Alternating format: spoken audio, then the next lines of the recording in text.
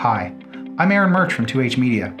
In this video, we're going to take a look at how to edit Metafields created before the release of Shopify's Online Store 2.0. From the Shopify dashboard, click Apps on the left-hand side of the screen. In order to edit our older Metafields, we're going to use an app called Metafields Guru.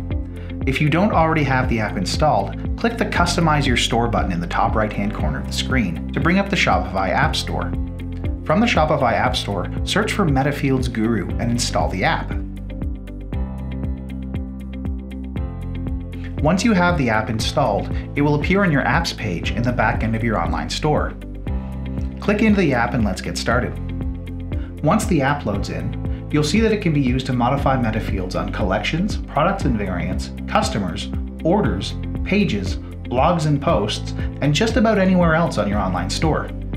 In this example, we're just going to focus on editing Metafields on products and variants. Click the Products and Variants link to bring up a list of the products in your online store. Along the right-hand side of the list, you'll see a count of how many Metafields are associated with each product. Select your desired product to bring up a list of all of its associated Metafields. From the Metafields screen, entering new values for your existing Metafields is easy. Simply click into your desired Metafield and start typing a new value. Once you're happy with your updated Metafields, click the Save button that appears in the bar along the top of the screen. To modify a variant Metafield, the process is almost identical to what we just went through. Navigate back to the Metafields Guru app and select a variable product. After bringing up your variable product, click the Variants link in the center of the screen. This will bring up a list of all of the variants associated with that product.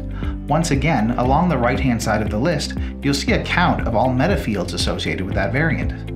Click into the desired variant, and once again you'll be brought to the Metafields screen. From here, the process is exactly the same as modifying a product Metafield. Click into your desired Metafield and type in whatever new value you would like to use. After updating your Metafield values, click the Save button that appears in the bar along the top of the screen. Rather than navigating to the app page every time you want to update a Metafield, you can also access the Metafields screen from a product page. To do so, start by navigating to a product page at the back end of your online store. From the product page, click the More Actions link in the top right-hand corner of the screen. Then click Edit Metafields to bring up the Metafields screen.